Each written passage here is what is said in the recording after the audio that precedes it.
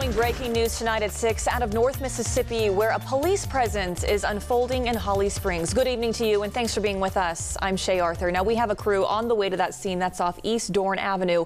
We'll keep you updated as we learn more information tonight.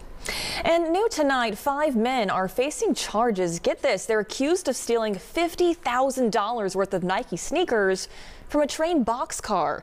Memphis police say it was a tip from a concerned citizen that led them to make that discovery. WREG's Alan Self brings us the details in this case tonight.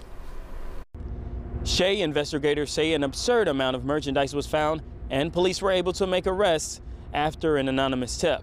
After getting a call from a concerned citizen, an officer arrived to a house on Todd's Creek Cove in Frazier. According to reports, the officer called backup after noticing several men loading large boxes into a Dodge Durango. When additional officers came to aid the arrest, they located a total of 68 cases of Nikes, 35 in the Durango, 3 in another vehicle, and 30 more in the home the suspects were coming from. This all happened yesterday from around 9 a.m. until around noon. CSX Railroad and Nike representatives arrived to the scene as well, confirming these cases of Nikes were stolen overnight from this rail yard behind me.